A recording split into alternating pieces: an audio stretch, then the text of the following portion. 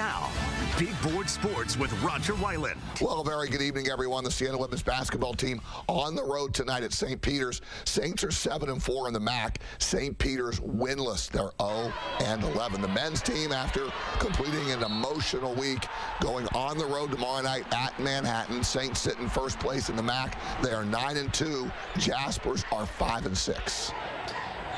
And this is the time you want to peak. So it's going to be a challenge. You know, it's never easy to win at Manhattan. It's going to be a physical game. They're tough. They press. Obviously, Anthony Nelson's one of the best guards in the league, and Roberts is playing at a high level. Stewart's off the bench, averaging 14 a game. So, you know, they're good. They're old. Rashawn Storrs is their interim coach, and they're playing for him, and they're playing well. They just won at Canisius, where we lost.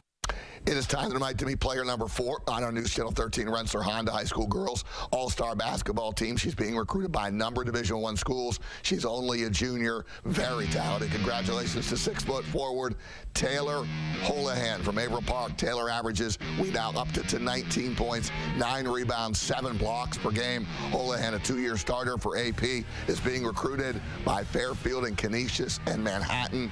Those are all MAC schools, and then Binghamton from the America East.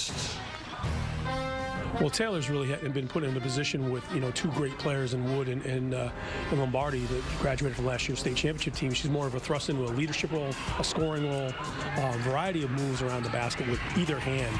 And she's probably as good a defender as we have. She's blocking shots over 6 a game.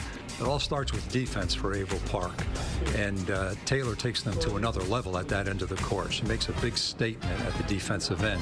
She can block and alter shots. She's long. She can be intimidating on defense. Offensively, she can use either hand around the basket. She is a very nice player with really nice potential. It's a big accomplishment. I know, like, as a kid, like, I've been working for things like this, and to be able to be here and be recognized for all the hard work I put in is really nice.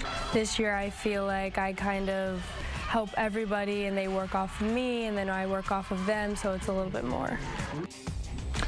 Congratulations to Taylor. She joins Brantley, Edmonds, and Schutte on the team, also number 5, this time next week, guys. Rest that voice, Roger. I will. Thank you very much. Paul's going to be back with a last look at the forecast. First, here's Rachel with what's coming up tonight. Rachel. Hi, Sabrina. Yeah, tonight on Live at 9, we are looking into a Schenectady man facing federal charges accused of producing pornography involving a 10-year-old girl. And we're also continuing our coverage ahead of tomorrow's Alert Day, the latest forecast, and how you can